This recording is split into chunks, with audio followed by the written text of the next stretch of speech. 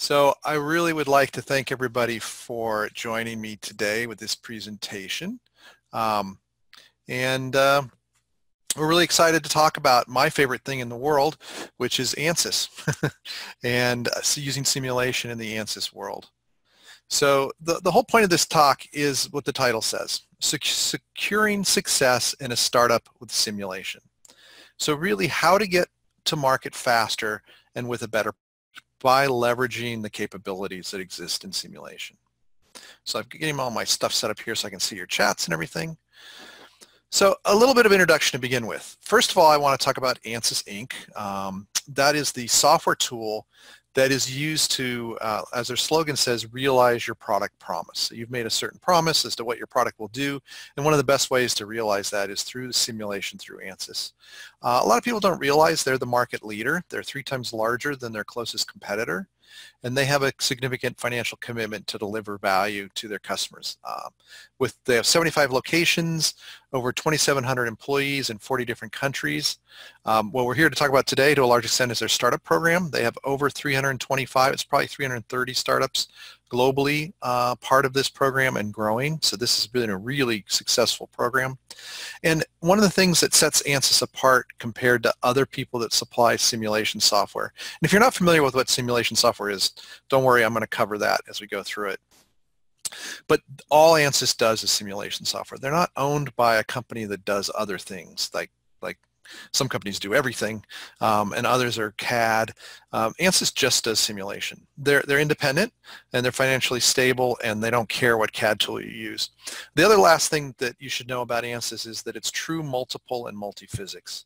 So you can model electromagnetics, structures, thermal, vibration, fluid flow, piezoelectrics, all these crazy things that exist in the world from a physics standpoint we can do. So the products, I just kind of list them there. I won't go through those, but we do fluids. We have a whole suite of products for fluids, for structures. Many of you are contemplating probably a product that is more of an electronics device than a machine. So that's still something that ANSYS dominates in. So making sure your signals are accurate, that you don't have a thermal problem, you don't have radiation, your antenna works, and even down to the point of modeling in the red hot products, modeling the chips themselves within the product. We model things at a system level, and we also have a couple platforms that help us enable all these other tools. So all of these products are available through the startup program, which we'll talk about at the end. So a little bit about my company. We're called PADT, and what we do is help people develop physical products, so hardware. And we do it by providing them with simulation, product development services. So we help design and test. And we also do 3D printing and additive manufacturing. We're about 80 employees right now, actually, with offices here based in Arizona in the United States, and with sales and support in Colorado, New Mexico, Southern California, and Utah. So we're kind of spread out all over the place in the Western U.S. We're considered an elite ANSYS channel partner. We've been selling ANSYS for over 20 years. Why I'm here today versus maybe another ANSYS reseller or somebody else is that we're very active in the startup community here in the southwestern U.S. We mentor. We're also angel investors. We invest through a group called Arizona Technology Investors. We have a facility at a local startup called CEI, and we have a facility there called Startup Labs where we go and help people do hardware design and simulation and 3D printing. And so I also do mentoring. I'm on committees and doing all sorts of stuff in the startup world. So it's a special combination for me to be able to talk about startups and simulation. So 2 of my favorite things to talk about. So my background is I'm one of the co-founders of the company. We started it in '94, and I'm also considered a principal now. And we share ownership and leadership with 2 partners. So I've got 3 of us run the company. I got my bachelor's in mechanical engineering at UC Berkeley in I keep putting 96. It was actually 86. I don't know why I keep doing it. I'm old. I'm 10 years older than that says. I graduated in 86. And I've been doing this a while. I've been writing software for 37 years. I started in high school. I've been using CAD. I started that in college for 33 years. And my first day as a graduate, when I went off to work at Garrett Turbine Engine Company, I started using ANSYS 31 years ago, almost 32 now. My responsibilities here include running the engineering services department, where we do simulation, product development, and medical devices. I also am in charge of marketing, IT, HR, administration, and facilities. So all this stuff that none of my partners really want to do. I speak and write quite a bit on these topics. I'm a frequent blogger. I write articles on all things technology, including simulation and 3D printing, and kind of all over the Southwest with that sort of stuff. And like I said, with the startup involvement, I do angel investing. I'm on screening committees, and I do judging and grants and things. So I'm that guy often on the other side of the table. So not only do I help customers, but I'm also the guy on the other side of the table. So that's a little bit about me and the companies. So let's get into the bulk of it. So hopefully we've got everybody's here now, and we've got everybody online with the slower internet. And let's talk about why we're here today. And I'm going to stick a stake in the ground. I don't know how many of you are from the U.S. You know this term, but we like to say we're going to make an important point. We're going to stick a stake in the ground, and we're going to make a statement that I strongly believe, and I challenge anybody to say I'm wrong. And I feel that the proper use of simulation can make the difference between success and failure of your product startup. If you're doing a physical part, if you're doing hardware, and you're not using simulation, you're really increasing your risks of failure. If you are using simulation, you're going to get to market faster, and you're going to be more successful. And we'll talk about why that's true. But that's the whole basis of why we're here today. So the problem with startups is there's a lot of moving parts. So I stole this from a presentation I do to high school and college students about startups. And what are you facing when you're a startup? What you have to do is you have to define your problem. You have to come up with a solution. You got to go raise money. You got to plan, design the product, raise more money, do testing, do marketing, get sales in order, raise more money, get your manufacturing going, do distribution, do support, and then make improvements to your product as you're more successful. So these are, it's not always true for every hardware startup, but this is pretty much it for most hardware startups. Simulation can really play an important role in the ones that just turn red. So in understanding what the problem really is, you can use simulation to test it on the computer. So that's what simulation really is using the computer to do virtual testing. So instead of going out and poking at something in a lab, you do it on the computer. Finding your solution is often the most valuable part of simulation. So you've got some tough problem. There's a reason why somebody else hasn't solved it.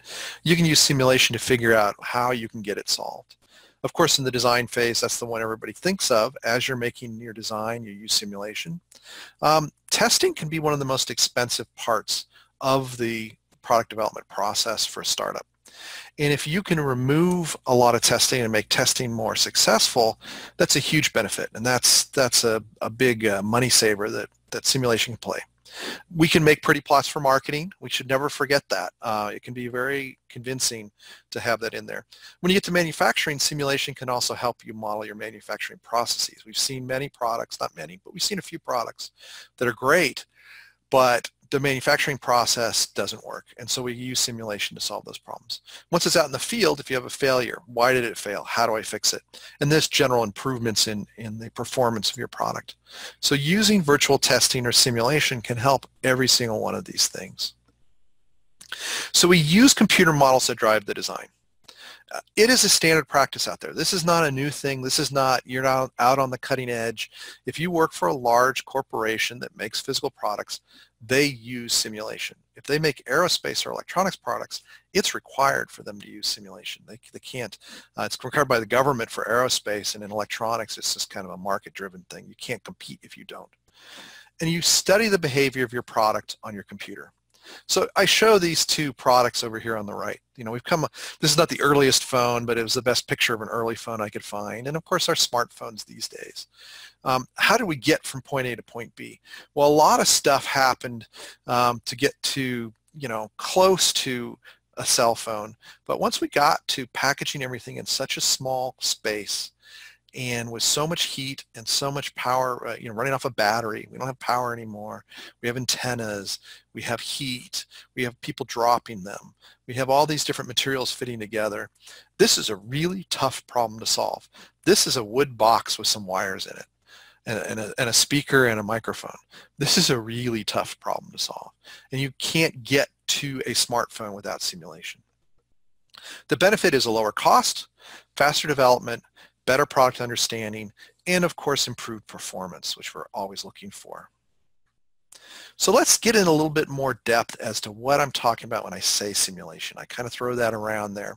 And if anybody has any questions as I go through this, go ahead and put them into the chat, and I will stop and answer them when I get to a good point to do that.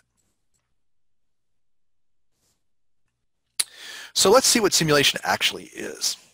So the first definition is the act or process of simulating, so that's useless. The second, we don't like a sham object simulation. That's not what we're talking about today. The third definition in the dictionary is the one that we actually use, and it's the imitative representation of the functioning of one system or process by means of the functioning of another. As an example, a computer simulation of an industrial process. Right there is what we're talking about in the dictionary. We've made it. Simulation has made it. And the B definition for that is examination of a problem often not subject to direct experimentation by means of a simulating device. And in this case, we're using a computer program to be that simulating device. So that's really what we're talking about here. And specifically in engineering, we're using a mathematical system to represent the behavior of a physical system. So we're writing equations to predict behavior of what we're trying to understand. And then we're solving these equations on a computer. And that, we do it a lot of different ways, but that basically is what it is. And for physical product development engineering, the way we do it is we actually take these complex devices and we break them into discrete chunks. We call them elements, actually. And we can write equations for a little brick. We can't write equations for, say, let's say you've got a new electric bicycle, right? And you want to model the frame. We can't really write an equation for the frame of that bicycle, especially if it's composite. But what we can do is we can break it up into little chunks and write equations for each of those chunks. We assemble those equations and we solve them. And we call this mathematics, 9 times out of 10, we're using a process called finite element analysis. We're breaking things into finite elements. Sometimes we break them into a different set of equations and we use finite difference to solve it. Or we write equations on the surface and we use boundary elements. Or we work with volumes, which is finite volume. They're all kind of the same thing of breaking things into chunks. And I got a great question. Why not simulation? Why not use simulation for software as well? We actually do that. And in fact, in the hardware space, the software you want to simulate is your control software. And I'm actually going to talk about a product that you can get access to through the program that offers that kind of simulation. Excuse me. So it's a software tool. And it's a standard commercial software tool. We're not talking crazy academic or open source stuff that you download off the internet. It's well established, it's robust, it's supported, and it's efficient. It works with up and downstream software, so doesn't work isolated. It reads geometry, it outputs information to manufacturing. It does all sorts of great stuff. And it should have a look and feel, and we're pretty good about that these days. It is similar to what you're used to from your CAD package or other engineering software tools. Simulation is, of course, taught in engineering schools, and ANSYS is the most commonly taught one. And it runs on standard computer hardware. You know, you don't have to go out and buy a $4 million computer to run this stuff. It's nice if you can afford that. But as a startup, you can get a decent high-end machine to run these things on. And the more horsepower you have, the faster it runs. The big change for me since I started using it over 30 years ago is how easy it is to learn, use, and remember. This was really an expert tool 30 years ago. And about 10 years ago, I think it kind of made that transition to something that you can pick up. You have to do some training, learn it. But if you walk away from it from 6 months and come back, it'll still make sense to you. And it's constantly evolving, improving. It is not stagnant in any way. And the other thing to think about is often we come to the table with our own biases. Like, I am a mechanical engineer, so I always think about, you know, stress and vibration. But these things can model any physics. Antenna design with electromagnetics, motor design with electromagnetics, fluid flow, microfluidics, piezoelectrics, all these crazy physics, and the interaction between them can be written as equations across discrete objects and then assembled and solved. So what we're really talking about is replacing testing. And for me, this plot over on the right, which is a few years old now, it's quite a bit old, it's 2014. To me, I felt like, wow, we really have made it. If you can do one of the most difficult simulations, which is crashing a complete car, not just the body, we were doing bodies years and years ago, but this is a complete car with the engine, the suspension, and everything, and crash it into an object and get it to match this closely with the actual test, we've really arrived. So I like people who aren't simulation people or not necessarily even engineers to think of simulation as replacing testing. When you think about, well, where is this going to fit into my product development process? How is this going to help me get my product to market faster? It's going to replace testing for you. You do testing because you want to get information. You want to understand your product and if it will perform. And we can use simulation to do that. And why do it instead of testing? Well, it's faster, it's cheaper, it gives you more insight, and there's about a dozen other reasons why. But the big ones are those three. You can save a lot of money, you can get there much faster, and you can understand what's going on much, much better. Like I've talked about already, it has a very broad application. It's math, right? So it works on full multiphysics. So the big ones are stress, temperature, and fluid flow. What we're seeing more and more as we get more and more electronics packed into smaller and smaller places and everything has an antenna is high-frequency electromagnetics. We can model chemical reactions, impact cracking, shattering, metal forming. The controls that run your object, that can also be simulated. And the software and user interface for your product can also be put into a simulation environment. So you need to think about it from a system level down to the component level. So we can model that whole thing. If it's a physical behavior, it can be modeled. So that's what simulation is, kind of in a nutshell, kind of getting to the gist of it. Let's talk about driving your product development with simulation. So the term driving is intentional, right? And we have another example here over on the right. I actually found the first car. So this is the original, was it Mercedes or Benz? I forget which one of those two made the first car. And that's it right there. Pretty basic device. Hopefully all of us with some technical background could probably build this ourselves today. Now we can get to the most advanced, which is Lucid, which is kind of the biggest competitor I feel to Tesla right now. It's a fully electric luxury vehicle. And we went through a lot of steps along that way. And one of the things that's changed is we now drive our design not with tests, but with simulation. We're not steering or informing, we're pushing it forward. We're pushing the design with simulation. So what's design? This is a list of what I want the product to do. And then you come up with a configuration that does what I want. And then you make sure it does what you want, right? If you really think about what you're doing when you're designing a product, this is what I want it to do. This is the thing that I think is going to be able to do it. This is the physical gizmo that I think is going to get me there.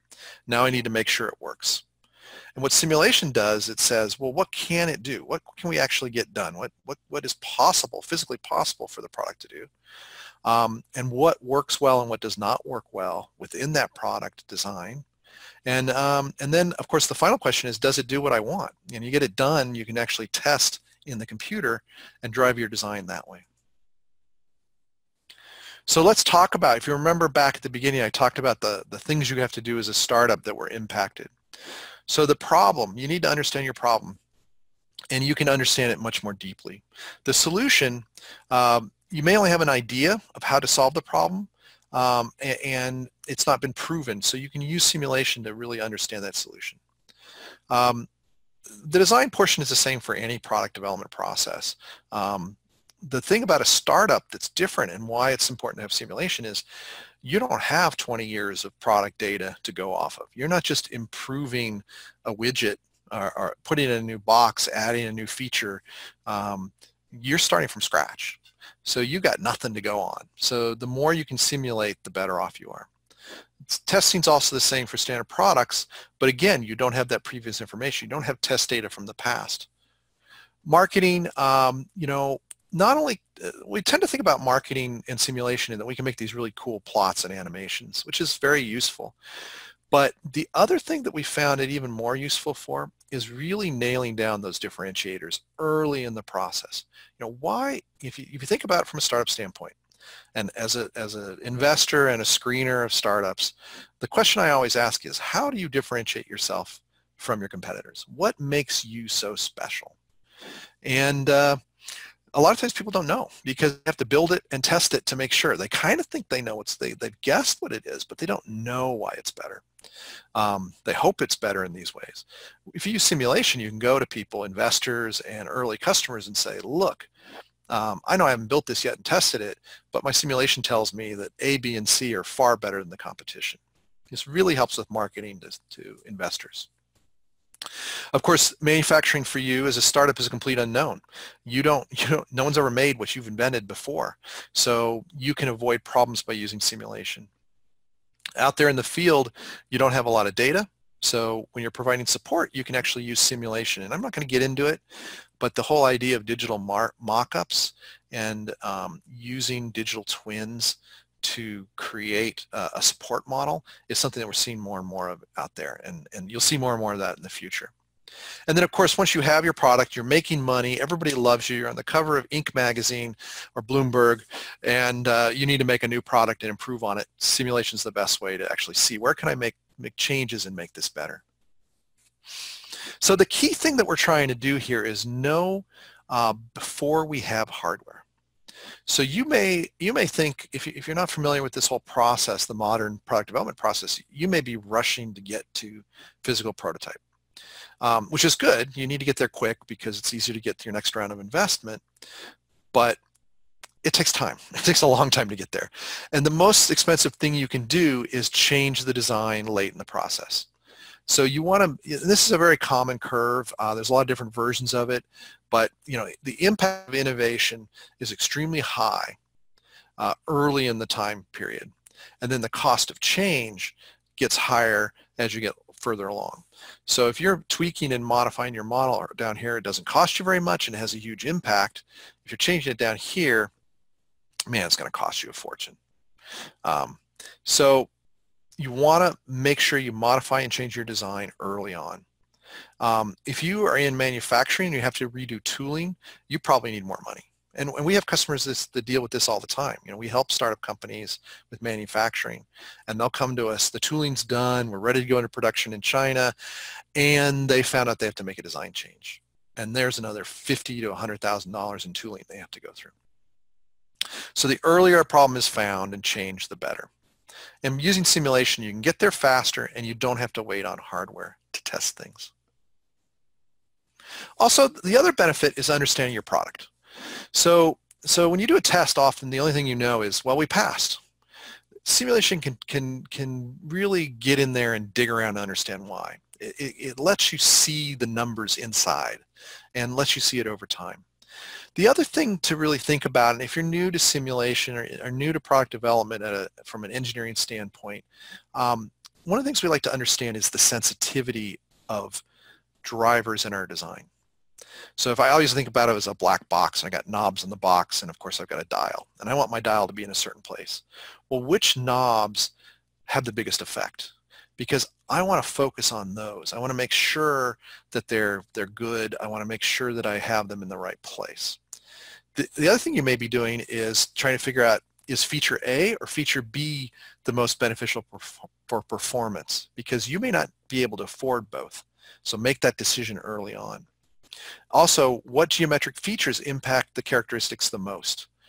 We had a very experienced customer, not a startup at all, come in with a product that had a heat problem, and they didn't really look at it early on from a thermal standpoint. They could have simulated it before they went to hardware. What they ended up doing is getting down the manufacturing process, having a heat problem because they didn't understand how important this one geometric feature was to getting the heat away from the electronics. So that's a great real-world example of that. So I have a question. What gets input into a simulation? For a physical product, it seems obvious to input some laws of physics, but when you're talking about using simulation for marketing, where does well, I'm not really, okay, so that's a good question. When you're talking about using marketing, I'm still talking about modeling the physical behavior.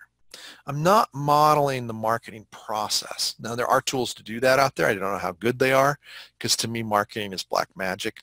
So, but what we're doing is answering questions about the product's performance. So we're still answering physics questions. We still want to know, let me make up a product. Maybe I've got a smartwatch that sits on my wrist, and I want it to talk to the local cell phone network. So I want to design an antenna that's better than everybody else's antenna. And in order to test that, it's going to take me 6 months to get it qualified, get it there and test it.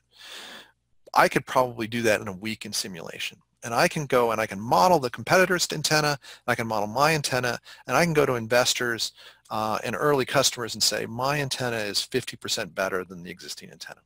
So that's the kind of stuff you can do from a marketing standpoint, which is a great segue into minimum viable product. So you should all be familiar with this. If you're new to startups, one of the things we really stress is don't try and do a product that does everything. Figure out what's the feature list that is a minimum possible number of features that I can go to market with. It's a minimum viable product. And it's really successful. It's really important to the success of your product. And we can help you through simulation figure out what is that list of features. So you may have 30 features. You can test them virtually and decide, well, what's the impact of these 30 features? What 3 features do I really need? Also, you can look at how difficult it would be to get those features in there. So you may want this feature, but it's going to cost you $1 million to get there. Let's stick with the one that costs $200,000. And then the other thing that we see sometimes is the impact of one feature on another. These capabilities in your product may interact, so we can model that.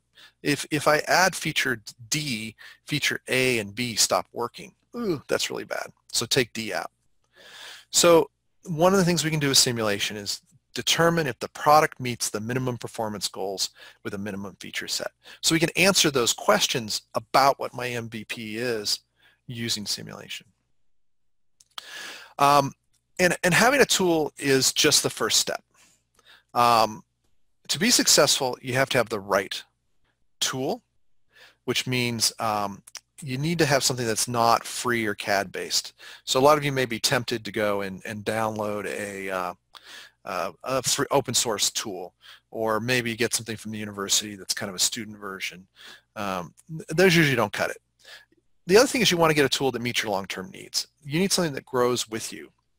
And you need a tool that doesn't limit you. You don't want a tool that holds you back from what your product can do. The other thing you need is a user. A lot of times what we'll see is a startup will say, okay, well, I want to use ANSYS.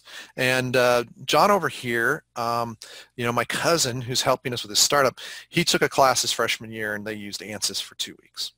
Well, that's a good start, but you really need somebody that understands engineering and understands simulation. So we recommend you pay for experience or get mentoring. Knowing how to run the program is just one aspect. In fact, these programs are really easy to use. You don't need a lot of training to know how to run the program. What you need to do is know how to run the program correctly. So how to use simulation is the thing that you need an experienced engineer for. And then you need a good support provider. And that, if you're a startup, you're going to need a lot of support. Let's be honest. Unless one of the people on your team is a very experienced user of simulation, you're going to need some help. And you need a support provider that's not just going to say, here's your free software, or here's your cheap software that came with your CAD package, and here's someplace you can log in on the internet and ask questions. You need somebody that's going to pick up the phone and when you call and ask you, now what are you really trying to do? What is the question you're trying to answer? And why do you need to know? And then help you figure out how to use simulation to answer that question. And last, you need an implementation plan. Everything you do in a startup needs an implementation plan, and this is nothing different. You should have a product development process mapped out. If you don't, you probably will stumble. So make sure you have one mapped out and make sure that simulation is part of that mapped out process. And last, and the hardest, and the one you were probably hoping I wouldn't mention, is you need enough funding. You just need a lot of funding to do this stuff. Hardware is, you know, it takes time and it takes money. You need to have enough money to buy the software that we're talking about, which ANSYS really helps by discounting heavily. You need hardware to run it on, you need people, you need training, and you need to implement it. So in your funding, when you go out there and you're raising money, simulation should be part of your product development process, and it should be part of your budget. So when people are doing a deep dive and doing due diligence on your company, if an engineer like me is looking at it and he sees that you budgeted for simulation, we're going to really, really like that. That means you know what you're doing. So any questions before I get into some success stories about what simulation is and how you use it and why it's of benefit? Give a few seconds here. Okay. We'll go right into success stories then. So Velux Motorsports is a great success story. So they make aftermarket components for automobiles. They're high-performance automobile parts. So maybe a new rear end bumper or spoiler for, I think this is a Mazda, I think, RX, or Mazda Miata, maybe it's not. All sorts of weird suspension parts and things. They make a lot of really cool things that can really, really have a big impact on the performance of your car. And they decided that since aerodynamics is really important, that they would take a look at ANSYS CFD. So they got the startup package and they got in there, and instead of literally building stuff, duct taping it onto cars and driving around, they would stick yarn onto the car to see and try and videotape it from a car driving next to it, because they're small, right? They don't have a wind tunnel. They don't have access to it, and they can't afford to build multiple models and pay for the wind tunnel. So they were doing on-car testing, and it was really hard to get useful data out of that. And it was a really good switch for them to go to CFD, and the quote is really good. It's proven to be a superior tool from what they were doing before, and it sped up their capability and improved their accuracy. Of course, they had that support provider, ourselves, PADT, in helping them get up to speed and running. So they wouldn't be where they are today if it wasn't for PADT and ANSYS. They liked it so much that they went and added on the structural package as well, so they could look at some of the structural components. And it's been very good. So the question I'm getting, which is an important question, is how much does this cost? The pricing, I have to give ANSYS some comment. I'll skip ahead. I have a slide on this, but I know you guys want to know.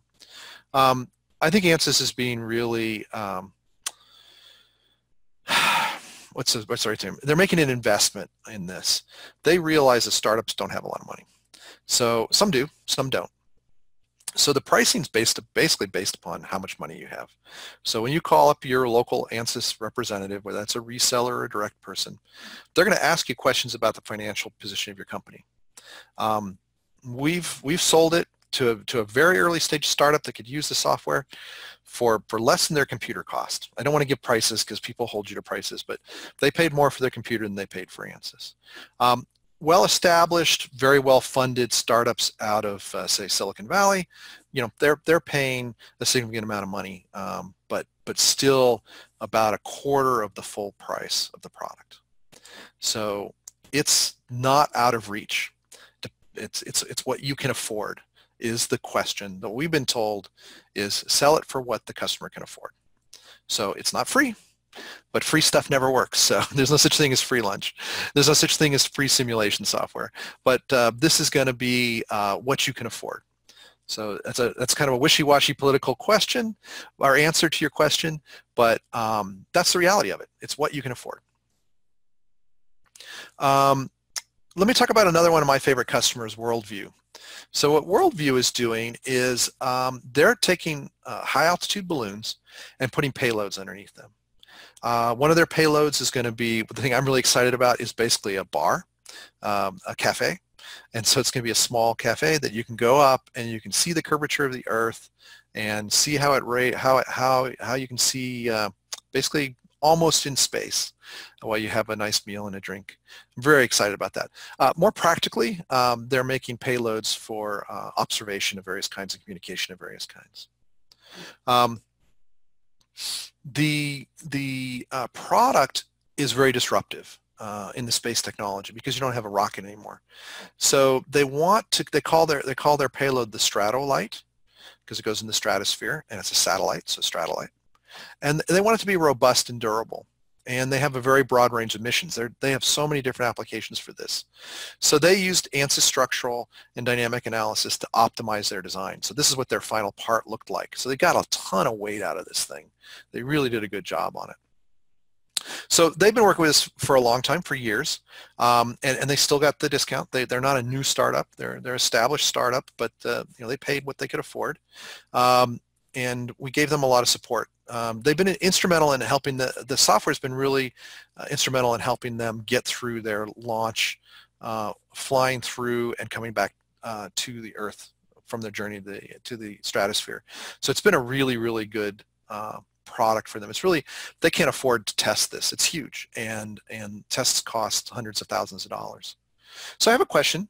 How about building and doing the simulation? Do you offer doing these services? We don't have a team to do all this right now, but it's surely very useful. What do you need? A 3D model. Really good fundamental question. I should have covered that. Yeah, what you need is geometry. You need a 3D model. We can, of course, build that for you, and there's service providers all over the world that can help you. You can outsource the building, running, or post-processing, any of those steps to somebody. But yeah, you basically need your CAD model. So you need a basic CAD model, and that's our starting point. You need to know what materials it's made out of, and you need to know what the loads are that it's going to see. So let's take this worldview part for an example. It's made out of aluminum, so they need the aluminum material properties. They had their geometry shape, and then they had the flight profile, so the loads that it saw as it went up, and then also the biggest load, this is what we're looking at, is when it lands hard. So what's the worst case landing scenario? What's the acceleration that it sees? So pretty straightforward to do all that, very standard for the industry. But yeah, you do need to have those things, and there are people that can help with that as a service. Some other examples, because you don't have a huge amount of time. One of the ones I also would like to try out, I love using products that use simulation. Nebbia, this is a classic thing. I mean, how many of us stand in the shower every day and go, there's got to be a better shower head? This is such a wasteful shower head. Well, these guys actually did something about it. So they have a low water use, high performance shower head. And what they're basically doing is misting the water out of there. So they wanted to actually drive the design. So remember, we're talking about driving design by shaping the nozzles and the water delivery into the plenum that goes into the nozzles, so that they got this really nice particle size, and the I don't want to call it a cloud, but the mass of droplets that comes out of that nozzle stays together and holds its heat. So if you get too much space in between those droplets, it cools off too fast. So the whole sense you're looking for is that feel of warm water on your skin, right? So they achieved that using Fluent, ANSYS Fluent, and got a 70% water savings and a 10% increase in water contact by using simulation. Can you imagine how many of these things they would have had to build trial and error to figure that out? And I like this plot over here on the right, because if you're not an engineer, not a simulation CFD kind of guy, you don't necessarily know what this means, but this is the kind of data you can get. If I look at a picture, I can't see what's the thermal distribution, what's the temperature across that stream. I can't really see that in this picture, but I can see it in the simulation, and that's the kind of answers they got. Mohi Lab, Mohi, I think it's Mohi Labs. They're also looking at doing something different, right? So drones are a big thing right now. One of the problems with drones is they've got propellers, right? We've got a technology that the Wright brothers kind of perfected back in the turn of the century, so the last century. So they're looking at what happens if I stick an impeller inside. And basically, it's like a jet ski, right? The way a jet ski works is it uses an impeller rather than a propeller. So what if I do that with air? So they want to build a bladeless drone. And they drove their whole design before they built anything through simulation, and then they used 3D printing straight from the models to verify their tests. And they made changes to the complex physics that they were trying to create, just totally looking at what's going on inside the parts using simulation. On the medical side of things, we have a company called NeoGraft, which is a polymer scaffold for heart bypass veins. So they take the vein out of your leg, and they bring it up and put it on your heart, and they need something to hold it so that it grows and does well. And you can't test that stuff. Even if you are testing, and say for a heart, we often use a pig to do a human analogy. It's still a lot of work and very expensive to do that. So they actually did it using simulation, and what they found was the most useful part was they could iterate on the design very quickly. So they could make changes to the design without having to go back into the test and see what it did. And then Bragi it looks like a hearing aid down here in the lower right, but what it actually is an in-ear personal assistant. So it's like Siri in your ear. And it allowed them to do all these, they're packaging a huge amount of electronics in that tiny little earpiece. So how do you solve that problem? You solve it with simulation. And it went very well for them. So I have another question. Another question, can you simulate based on certain 3D models, define which model uses the least material so it's most cost-effective to manufacture the product? Yes, so when we talk about that, we call it optimization, and shape optimization is actually the term we use. And the two criteria we often use for shape optimization are reducing cost and reducing weight. So if you are not an aerospace application or an application where weight is important, we take that one out of the equation. But we're always left with manufacturing cost. And so we write an equation that we put into the optimization that looks at material cost per pound, basically, or per kilo, for those of you not in the US. And also, we can look at certain characteristics that drive manufacturing cost, like say wall thickness or certain things we know are going to drive my cost up, and we'll put that into the model that we run the optimization on, and then we iterate using the computer, make a change to the design, see what that result is, see how it impacts cost of manufacturing. So that's really a very common thing that we do, and it's something we do, like someone else pointed out, it's something we not just with structural, but with fluids and electromagnetics. We've seen a couple of really nice antenna designs that we've done, and waveguides on the electromagnetic side of things, where we've reduced the cost significantly of the material needed using simulation. So hopefully I've gotten you to realize that if you want to be successful, you should really take a look at simulation. So what's your next steps? So the first ones are really quantify your product performance goals. You really, simulation is a vast tool. It does so many different things. So you really need to understand, well, what am I trying to achieve? Am I trying to solve a thermal problem? Am I worried about it failing in the field? Is there a performance characteristic that I need? Like maybe you have a speaker and it needs to be a certain loudness. Well, we can model that, right? So what loudness do you need it to be? Once you've identified what your performance goals are, you can then step back and go, okay, simulation can help me with this one. Simulation can help me with that one. This tool can help with this one. Also, and then you should do this anyway, even if you're not going to use simulation, is fully map out your failure modes. So where could my device fail? How is it going to, this is a standard engineering practice, right? How is it going to go wrong? Now, once you've done that, let me see if I can use simulation to predict that failure and push it out as far as I can, or eliminate the possibility completely. Third thing is testing. Part of your product development process should include testing of your product. And then, so you want to use simulation, you want to then take a look at that. Well, these are the 22 tests I need to do. Okay, guys, let's get in a room and figure out which of these 22 tests I can eliminate and use simulation instead. Or your goal of testing, because it's so expensive, is to just pass, right? So you may still have to do 3 tests, but let's make sure we model those tests beforehand and we pass them. Now it's time, now that you've identified the kind of, these are basically, you're going to use simulation for goals, to avoid failures, and to minimize the cost of tests. Now you know what you need to simulate. Now you can find a tool, a user, and a support provider based on this information. Go ahead and create your product development plan, and part of that is going to be an implementation plan for simulation. And then, like everything else, you execute and you improve, right? Engineering is about taking data and improving your process as you go. So these are really what I recommend as the first steps. And then I recommend you take a look at the ANSYS startup program. So we talked a little bit about this because I know you guys want to know what this costs.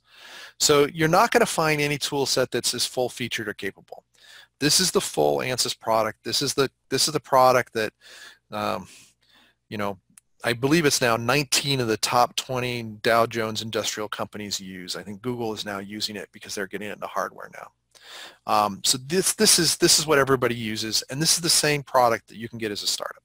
It's full physics and true multiphysics. It's the one that's used more than any other tool. Why do you care about that? Well, finding a cousin that actually knows ANSYS, if you're from a nerdy family like I am, isn't going to be so hard, right? Everybody's knows somebody somewhere, maybe 3 times removed, knows an ANSYS user because it is so well used.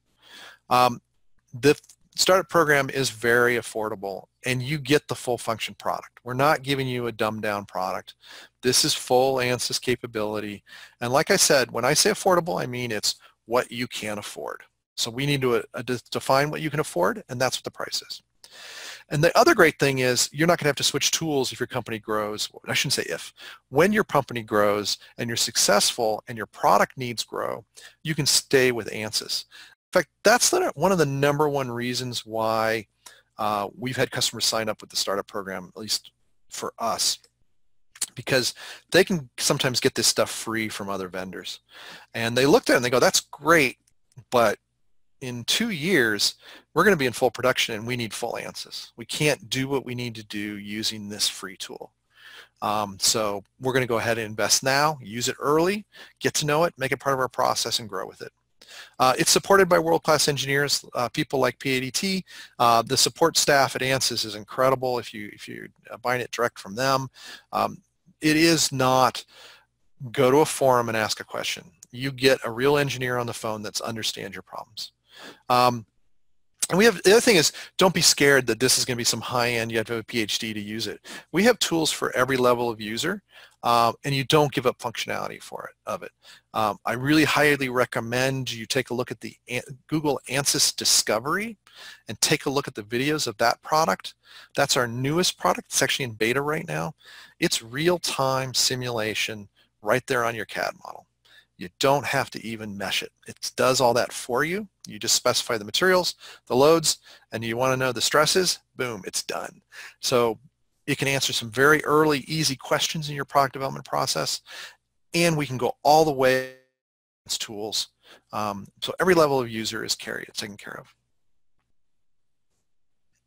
So what I really recommend, and somebody gave me a great lead into this question, where can I find more information on the 300 startups that you mentioned? Go to ansys.com/startup. Many of them are listed there. And I've got another question here. Structural engineer, I want to code a tool that uses ANSYS engine and optimizes something. I do not need extensive multiphysics or whatever. You also support startups who make software based on ANSYS engine. Yes. So if what you're talking about is actually using ANSYS as the engine for your product, we have a couple startups that do that, and we can probably talk more. So Yajiter is your name, I think. Where are you from? And what I would ask is that you talk to the local ANSYS folks there, and they can tell you in much greater detail. I don't know how much you know about how you do that, but you can open up a TCP/IP port into ANSYS as a solver anywhere in the world and send commands back and forth to it. It can be compiled and linked into your code. It's a fully open code. So what you're trying to do is something people do all the time, using ANSYS as an engine. So we'd love to. Actually, I guessed it was Turkish. I used to live in Turkey as a kid, but I didn't want to embarrass myself by guessing. So you want to use APDL, you know what you're talking about. My email address, I'm not sure if it was on here, is, let me type it in. So email me directly if you have any questions, highly technical questions like that. And if I can't answer them, I'll find somebody that can at padtinc.com. And I'll give you some examples, some blog articles we've written about exactly what you're trying to do. So the meshing part, I've got another question. I know that ANSYS has meshing part. What is the capability of that? I mesh human vessels and the mesh with this to be structural mesh. Yes. So we have a really good mesher for biological objects.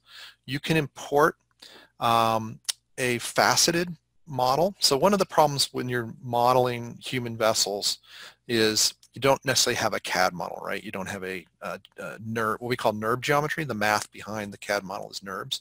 You probably have a CAT scan or a point cloud that you've skinned and have triangles on the surface of. We can mesh those. So we can work very, very easily with those.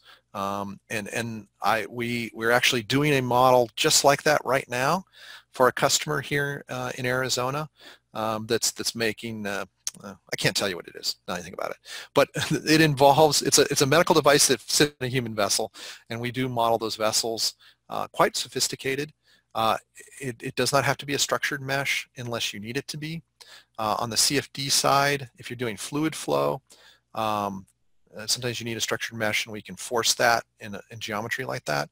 But there's a lot of different the structural part of a vessel.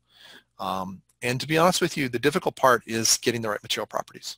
And there's some really good papers out there if you search for ANSYS material properties for vessels and arteries. It's a highly nonlinear material.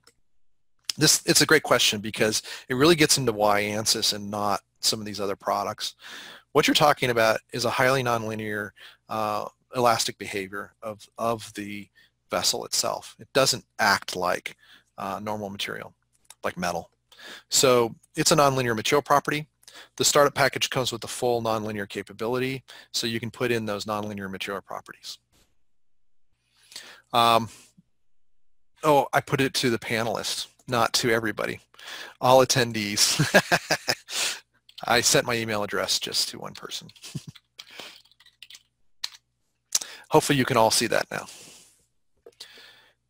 So, you know, do send me any specific questions, and I'll try and connect you with the right people. And, you know, go to the ANSYS.com startup page. There's a form there. Rather than trying to figure out who you should talk to, what I recommend you do is just fill out the form and say you're interested in the startup program. It will get registered, and your local salesperson will immediately contact you, hopefully within a day, or I should say immediately. I always tell my sales guys that it should be immediate, but within a day or two they'll get back to you. And they're very versed in the startup program, as well as that'll be another, if you've dealt with software sales people before, ANSYS software salespeople understand not only the product, like how to do simulation, but they understand how you as users use the product to drive your design. So it's a very pleasant sales experience, I've been told. All right, we've got like 2 more minutes. Anybody else have any more questions? I do, let me put in my blog as well. If you, it's a great place to poke around looking for ANSYS stuff. Highly recommend it. You can also find out more information about us there. There's some also additional information on the startup program on the blog. There's also, if any of your startups involve 3D printing, we haven't talked about that at all today. That's the other thing we do here. So there's some great information about simulation and 3D printing on the blog. Okay. And your question about the meshing, do email me, and I can give you some specific contacts at ANSYS of people that their medical person works with companies that are meshing biological objects all the time. So I'll put you in touch with him.